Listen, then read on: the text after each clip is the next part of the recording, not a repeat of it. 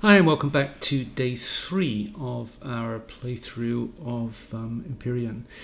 So if we look at the top right there under the words partly cloudy and crash site, we've got 604, which means, and we've got the arrow pointing up, which means we've actually not arrived at day 3 yet. Now what I did during the night, or rather at the beginning of the night, was I ran around just killing a lot of things because we left at the end of the last episode at level 5 and I needed to get to level 7. And the reason I needed to get there was that if we hit F2 again, and this seems to load up slowly every now and then. Okay, so small vessels. So what we were targeting was this Polaris Scout. We had to be level 7. So what we can do now is we have all the goods, because if we go to factory, it tells us what we have there, and we've put everything in. So what we did is we got all the carbon substrate we needed, we got the copper ingots, silicons, and we put everything into this box here. And it now registers that we have everything that we need here, so that we can go ahead and make it. So we go back to library. So you see that we've put in a lot more than we needed, but we don't lose that. It stays in the factory until we can't take it out, but it will stay there until we need it. And we will be making much bigger things later on, so this will get used. So what we can do now is go back to library and back to factory again. Just go start production. Sorry, it's here. All right, now that is going to take 19 minutes to complete. So what I could do now, because it's 5 hours to sunrise, I could just go F here. Now, if I slept for 8 hours, I would wake up the next morning and it would be complete. Now, I'm not going to do that because I just want to, because I think I need to put more. I think this would exhaust over an 8-hour period. And when we come to having to start building up the base, we're going to have to put some fuel into the base, and once we spawn this vehicle that we're just making, we're also going to need some fuel for that. So what I'm going to do is just run around and cut down a bunch of trees and just refill this with wood, just to make sure that we've got our biofuel continuing to come. If I slept, I think that would run out of wood. Now the other thing is, in the last episode I thought H was helmet, in fact it's U. So if you look in the bottom left there, we can take our helmet off, put it on again if we press U. There's no reason to really take it off at this stage, but we've also got this control L, which gives us a light. So it means that, for example, this thing down here, we don't need that anymore, so we just dump it. So we've got a chest here, so let's do that. Just free up a slot. Okay, so just going back to F2, it will continue to tell us how long it's going to take until this is ready. So I'm going to run around, pick up a bunch of wood, but there's also something else I want to do, and that is start to get some O2, and this thing here will make oxygen, and it will make small bottles of water, and it's something that I want to do. So just equip our... There, I need 2 iron to make this.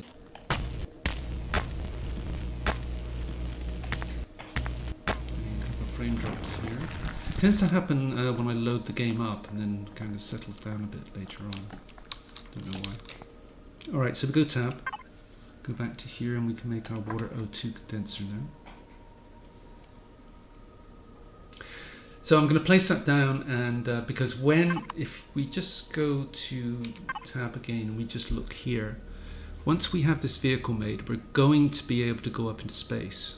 We have a helmet on, but you see this oxygen down here. As soon as we get into a non-breathable atmosphere or non-breathable place, we are going to need oxygen. So it's a good idea to get that going now, so that's why I'm going to be building this. Alright, so that's just completed, so we're going to just plonk it in our 7 and just put it down somewhere. There's a good place as any. So if we go F to access it, we can see that we need to put some fuel in this for this to work. So let's go to our fuel supplies, and you can just go Control and left mouse click, and it just fills it up. So that'll start cranking away, and as you can see, every 70 odd seconds, it's just going to kick out something. In this case, a small O2 bottle, and then it'll flip to a small bottle of water, then back to O2, back to water, etc. And that'll just keep going. And if we keep this full, then by the time we need oxygen and by the time we need water, we'll have plenty. So that's good to go. Now, to get from level 5 to level 7 last night, all I did is just run around and kill a lot of things. And I went over to Talon territory to do that. Now, if we just go tab and look in factions. So, I did discover the Talon last night, just ran into a pack of them. And as mentioned, we're neutral, so nothing happens there. You just say hello and just move on. And reputation points start at 16,500, and because I was killing enemies in their territory, that quickly went up. So you could see how quickly you can gain reputation points just by killing enemies. Now once I hit 18,000, this reputation will actually change to friendly, and you can read all the text there in the box on the right hand side about what you can do when you're neutral, what you can do when you're friendly. So all I'd have to do now is go over there, kill a few more things, and we would be at a friendly reputation status. So that means, among other things, that when you trade with them, you will get better prices, and they do have traders in the camp nearby, so that's something to bear in mind. So before we did go over there and start trading anything, you can't trade that much with them, but if you look at certain things which we're going to want to build shortly, just go to tab, and let's just go to just a map. No, sorry, it's this one here, which tells us, it's basically M for map, and it tells us what's on our planet. Now we've got iron, copper, silicon, promethium. Promethium, you can start to make certain things for, you can start certain fuel items with promethium, and we'll do that later.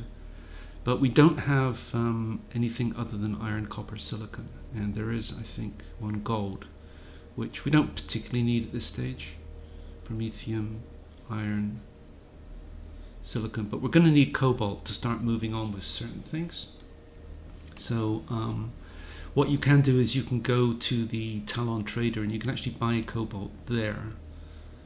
So that is one option, because we're going to get to a stage very, very soon where we're going to want to need some ores other than iron, silicon and copper, but we're not there yet.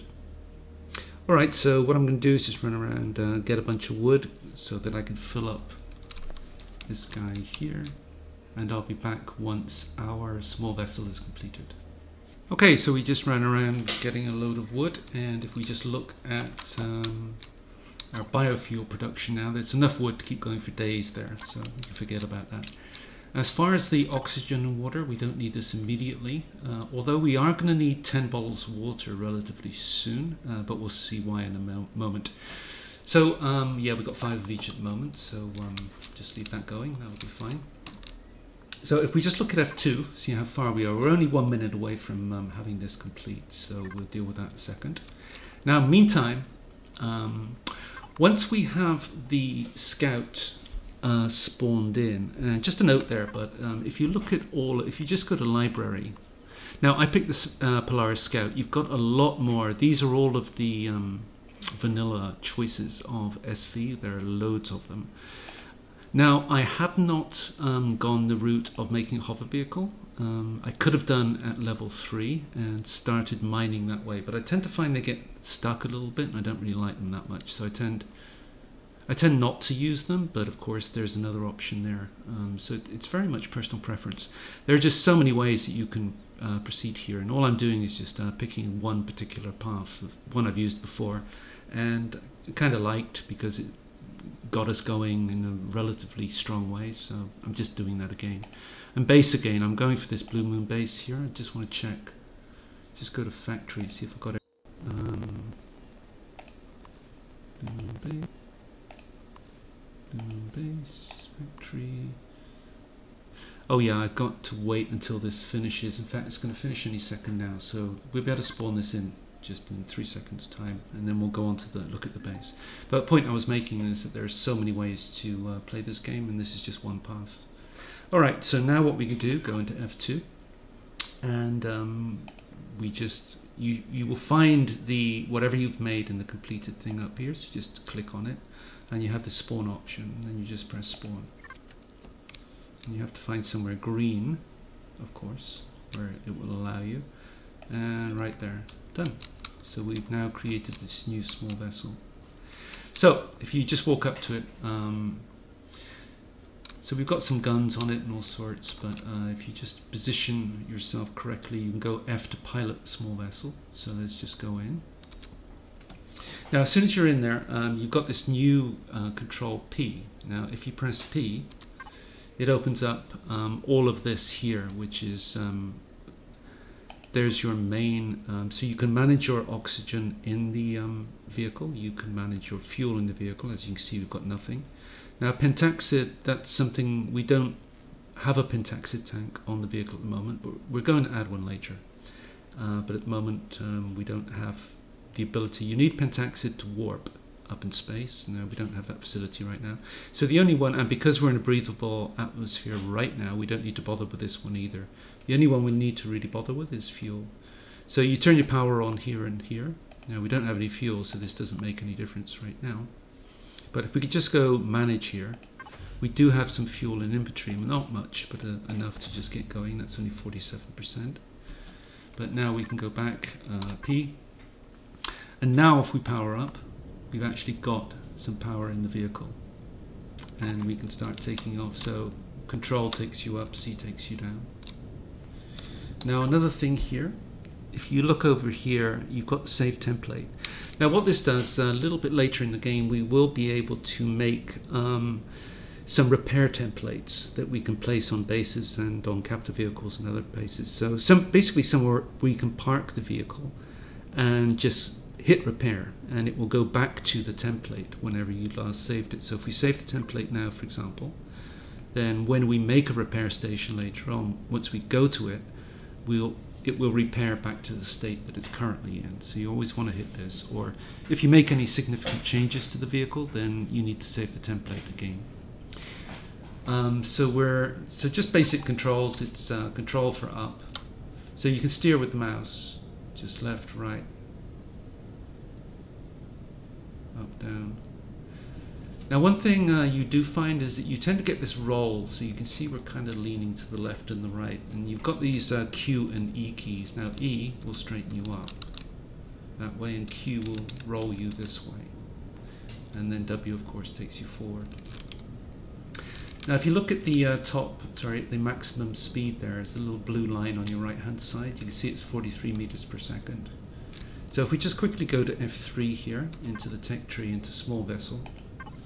So what we're going to want to do, among other things, I'd like to add a minigun turret, because if you just look at number 1 here, I've just equipped the 1 key, and if I press R, then I don't have any bullets at the moment, which is an issue, but so that's one thing we're going to have to do, and that is if you press P, and you just go to ammunition here, you can see it needs 15mm bullets. I cannot make those in the portable constructor. And that's another reason why we needed and wanted to make, just going back to F3 and going into the base. That's another reason we needed to make this, because we can make 15mm bullets in this small constructor. So we're going to have to put that together shortly. So as you move around, you find that you tend to roll a lot. There is another key, and that's the O key. If you press O, it straightens you up. So you can just do that at any time.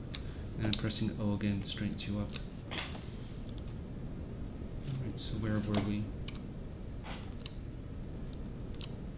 Oh, there's the pump station over there. So you look at that maximum speed 43 meters per second. Now what I was going to say, if we just go to F3 in small vehicle, small vessel. Yeah, I got distracted by the guns here. I'm going to want to put a minigun turret on. Because when you have 2 of those, then it automatically fires at enemies, whereas the Gatling gun, again just going back to this screen now, the 1 key there just equips our Gatling gun. Once I have bullets in, you can left mouse key and that fires. So it just says ammo missing right now. So if I put more Gatling guns on, it'll just, that number 4 will just go up to however many guns you put on. But what I want to do is put on some automatic firing things. I'm going to unlock that, and you need to unlock this to be able to make 15mm bullets anyway, so you're forced to do this. You've still got plenty of points, and I'm going to want to make a couple of those. Done. Alright, so let's go land this, because we don't really need it right now. So So C to go down, and what you want to do before you get out of the vehicle, just press P and just power down, otherwise you're burning fuel up, and then just F to get out, and there you go. Alright, so we'll come back to that a little bit later. Now, we've made our vehicle, so the next thing that we might want to do is look at the base that we want to get down. So going F2 again, so now we can look at this Blue Moon base here, and it tells us that we need stone dust. So one thing we also did last night is run around, cut up enough stone that we got, and then convert it to stone dust in the portable constructor. So I think, and I put a bunch of this into the factory already, but not enough. So we need some more silicon, we need copper, and we need carbon substrate, but not much. So carbon substrate, I think I need to make, so 1, 2, 3, 4, 5, that'll make 100, because we might need some carbon substrate for some other things. So what else did we need? Just going F2 again. So we need silicon, copper. Now these these concrete growing plots here, that was another reason that if we go into base again, that we wanted to make this small constructor. And we are now in a position to start putting all this up. And we'll do that in a second. Trouble being that as soon as we put a core down, because we have to put a core down to be able to use that constructor, as soon as we do that, then we're liable to get attacked by drones. I suspect you get a grace period. I've never been attacked immediately, it's always been a few days later, and by then you're ready for them anyway, but we'll come to that in a second. So meantime, just going back to F2 in the Blue Moon base, I did need silicon and copper, so let's do that. Is that enough silicon? No. What did we need? Yes, it is. So I'm just going to actually just control right click, and it just moves half of it in. And then how does this work? If we go shift and right click, no. That's right. So shift and right mouse click picks it up, and if you hit right mouse click again, it goes one at a time. So we can put in the amount, exact amount there. Done. And then we need copper ingots. I don't need all of this. So again, that was shift right mouse click. So F2 again. I'm just going to put in 200 because we've got so much copper that that'll stay there. We don't lose it. So it's just the carbon substrate which we just made. So let's do that. F2 again, just put it all in. There we go. So we just need this concrete growing plot. For that, we have to take these things out of here, which we made earlier. These are the 4 things that we need to put in place to be able to use this small constructor. And that is a core. We need a small generator, fuel tank, and the small constructor. So let's put those 4 things down. Now, firstly, the generator, if you get close to it, it gives out radiation.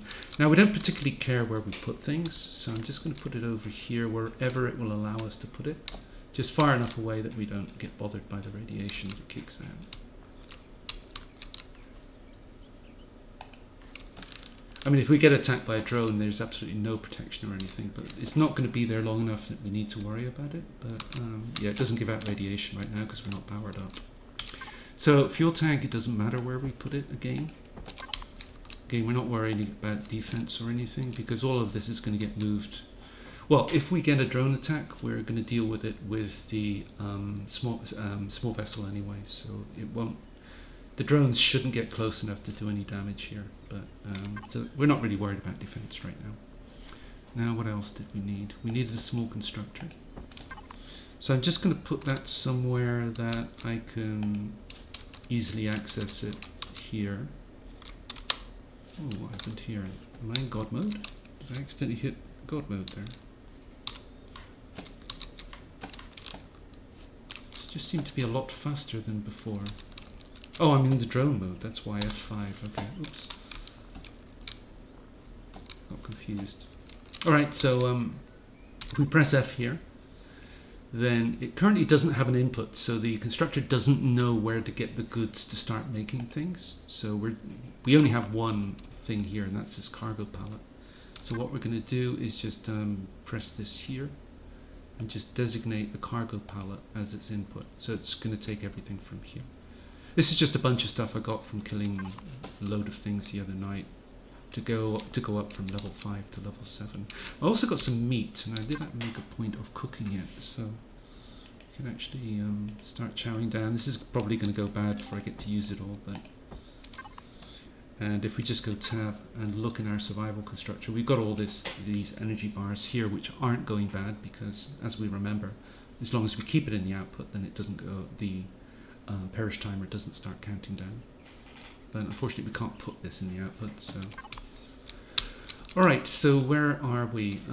We're going to start using this constructor as soon as we place the core down. So I'm going to want to take everything out of here. So let's do that. Oh, there's some more wood. So let's just actually there's enough wood in there to keep it going for days and days. So we're just going to put that in, put everything in here just in case we need some plant fibers. Although we've got a lot, so we've got a lot more than pretty much. We've got a lot more of everything than I think we need. All right, so now we have everything placed down. We've got a constructor. We've got our generator, we've got our fuel. Of course we're going to need some fuel to put in it, so let's pick some up. Shift and right mouse click again. So control, right mouse click, just going to pick up half the stack. So any fuel I put in the base or the small vessel I can always take out later, so it's not wasted. So sorry, a bit of a discontinuity there. Somebody rang the bell and the dog went nuts and I had to deal with him. But anyway, where were we? Now we just placed down our generator and we've got a fuel tank there. So all we need to do now is place down the core. So let's do that. Now it doesn't really matter where we put it. As mentioned, we're not worried about defense because by the time we are liable to get a drone attack, we'll be ready for it. And we'll deal with the drone attack with the small vessel anyway. So first thing that we need to do now is if we press P, we need to just point to anything in the base here, point the mouse at anything in the base, press P, and it will open up the control panel for the base. And just like the small vessel, we don't have any fuel, so let's put some in. So let's go control and right mouse click and just put a little bit in, that'll be enough. Now the first thing that we want to do, if you remember, we didn't have any bullets in our small vessel. And as we now have a core down, we are liable to get attacked by drones. So let's get some bullets made. So if we go into, so we want F for the constructor here. Go 15 because we want 15mm bullets. It's going to be under weapons and items, and there it is. So let's just get 20 going for now. That gives a lot more than 20, but just wait till that's done. Now, if we just go back to F2, remember we were working on, just go to the library, we were working on the Blue Moon base, but we didn't have everything because we were 2 things short. And that was the growing plot, concrete growing plot, which we needed to make in here. So while it's making the bullets, let's just have a look at the growing plot. And it's in this sugar cube thing here. Now we've got plant fibers, we can make cement because that just needs stone, and we've got lots of that, but we need something called nutrient solution, and we can't make it in this constructor because it's a food item. So, but we can make it in the portable constructor here. So if we go to F and we go to the food items here, we can find nutrient solution there, and it tells us we need stone dust, purified water, and spoiled food. And that was a good reason we wanted to get this going the other day, because it gave us oxygen and also water. So if we go F, we should have 10. Yes, we do. Nice. So we got it going just in time. Now we need some stone dust, so let me see, control, right mouse click. That's way more than we need. And we needed some spoiled food, so let's just consolidate this and move it over. So now we can make our, that's the items needed for the nutrient solution, and we needed 2 of them, so let's get that made. And then we can make our growing plots. So meantime, we should have had a bunch of bullets getting made. Now what we can do here, there are 2 ways to access this cargo pallet here. We could just hit this box here, which gives us permission to exchange items backwards and forwards. The other way is if you just stand here and you just press F4. then it gives you access to the damage comp section. And if we had more than one container, you would have all of the container options down here, and you could access them. And that way we could just take things, or put things in, take things out as we wanted to. Now if you are in F4, another thing we can do is, you've got damage comp station here, but we can also access the scout if it's within range, and it is nearby, so we can do that. So we can put our bullets into the small vessel now, but we need to make sure we put it into the ammo box here. So let's do that. Done. So now we are armed up and ready to go. So if we do get a drone attack now, then we just have to exit. We just have to get in here, P for power, power up. We've got our bullets ready, and then it's control bar for up, and just get the drones as they're coming in. So if we press the 1 key right now, it'll go to our Gatling guns, which is where we were. Press R, and it loads them up. We're not fully, we need more than 1100 bullets. We get through a lot of bullets, but they're cheap to make. So anyway, C to go down, just power down, P, click there. We're good for fuel, I think. Now it says 0 here because they're all armed in guns right now, but let's go make a bunch more anyway.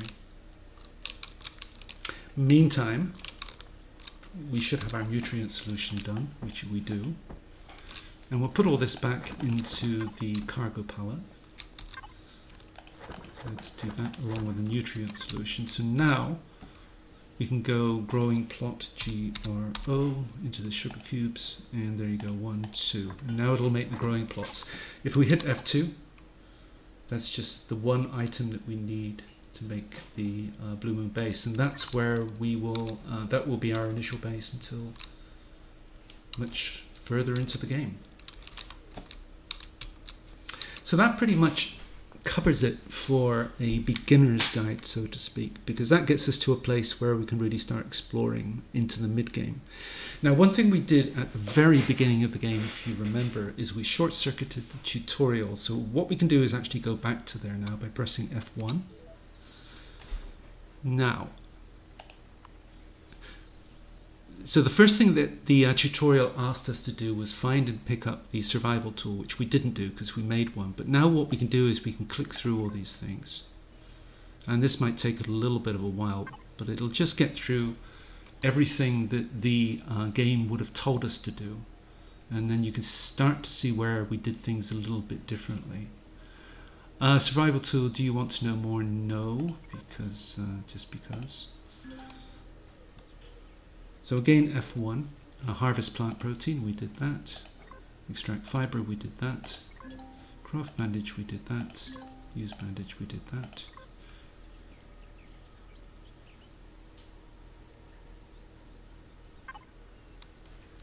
Just cancel out of here.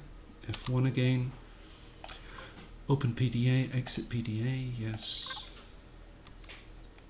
Just click through this as quickly as we can. F1 again, craft energy bar, yes.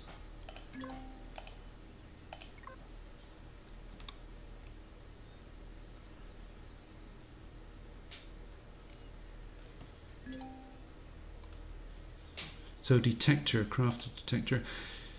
Yeah, we did that straight away. I don't know why we would have delayed to do that till now. But as mentioned to start with, I wanted to do things in a slightly different order and also to do things slightly different. So this was find a comm station, which is here, and to access this. I can't remember why we needed to do that, because it doesn't tell us anything special. So craft tent, place tent, yeah, we did all this. Access tech tree, did all this. Unlock portable constructor. Exit window. Gather iron ore. Craft portable constructor. Again, we did this way earlier than this, just because we could.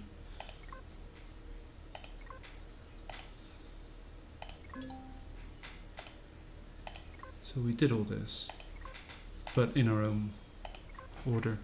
Now this I didn't do, craft pistol and craft pistol round.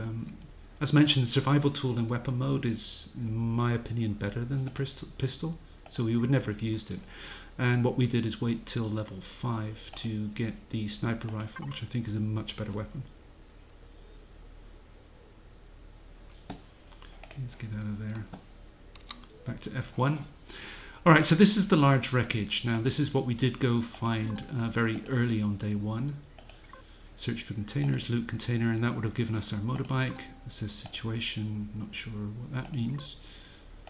Salvage steel plates, we didn't do that because we didn't need to, because we were going mining for iron anyway, so we could make any steel plates that we needed. But we did cut down that one wreckage just because the integrity wasn't that great, so we just had to cut down those 2 bits and the whole thing fell down. We got like 400, 500 plates. Yeah, it's a structural integrity one, wasn't it? Okay, and deploy bike. We didn't do that until later because we wanted to run around picking up plants for XP. Arrive at comm station. Yep, craft core. Place a core. Well, we just did that.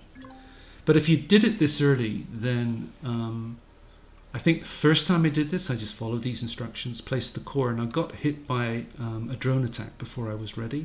And you're kind of just left trying to fight them off with a gun, which wasn't very successful. So that's why I did things in the order we did. Built the SV, got it armed up, because now that the core is down, if we do get a drone attack, we can fight it off very, very easily with the SV. So that's why we did things in a different order there. I think if you do things in this order, you are vulnerable to a drone attack, and yeah. So this is where it tells us to build up the base. So small generator, fuel tank. The only thing we added to this was the small constructor. Yeah, we did all this. There's our generator and fuel tank again. Place small generator, we did that. Place fuel tank, we did that. Access, craft. You see, if we started crafting biofuel, we saw how slow it is to make it. Now we started biofuel right from the get-go on day 1, and that's why, if we now look, we've got yeah, we got 65 there. Our SV is it's about 40% full, and we got a little bit in our base already, but we've got about 80 spare. Now, if you start making biofuel now, then you're going to have to wait quite a while to get enough biofuel to put into the base. So it seems to be, I would have thought the tutorial would tell you to get this going earlier, which is what we actually did. But so fill tank, well, you're going to have to wait for days to get enough biofuel. If you start crafting biofuel at this stage, you're going to have to wait for days to fill the tank. So yeah, we got it going on day 1, which is, I think it's the smart play. Alright, powering console, loading operating system. Let's get out of there. So I think that's it. That's as far as the tutorial takes you. So now if you go into solo missions, all you have to go is activate mission. And you just go, let's go.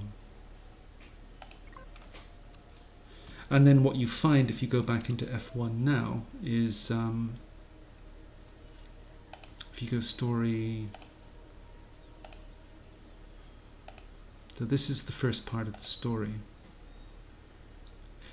Find one of the tribal settlements, make contact with the natives, it might be vital, etc. So this is mission will be activated by the game. So all you have to do is run around, and then what's going to happen? You've got this thing. This is a task. This is an action. In the right-hand side there, it just tells you what it looks like once you do get a task and an action. But at some point, if you've just run around now, and at some point it will activate that task, and it will tell you to go find the. I think it's just what is the first one? Tales of the Past.